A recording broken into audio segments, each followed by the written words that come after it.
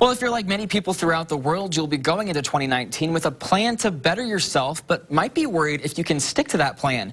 Fox 55's Caleb Saylor has more on how you can be the best you can be. If you're like me, you want to end 2019 with a skinny waistline and a fat bank account. But unfortunately, if you're like me, you're ending 2018 with those two switched around. Sticking to your goals can be tough, but it is possible.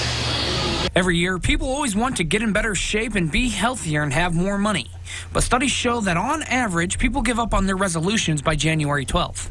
Regardless of the type of resolution you set, most have common traits of success. Be real with yourself and be realistic with the goals that you're trying to reach. So if you're not sure what kind of goals you should set, it's always good to ask for help with that. Financial resolutions have the same elements as every resolution.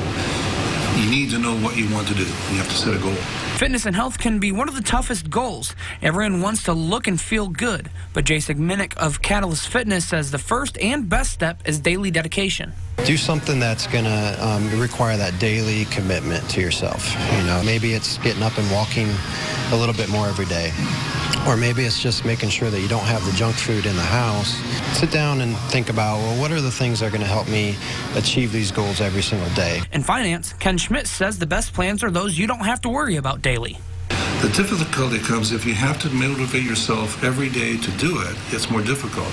But if you can set up your system, your finances, and you make one decision, and then it's automatic for you, you don't have to make that decision every month, it's more successful. But there are more in common with goal setting than what is different. Have someone that can help keep you accountable. Tell your spouse, your friend what you're doing, be accountable.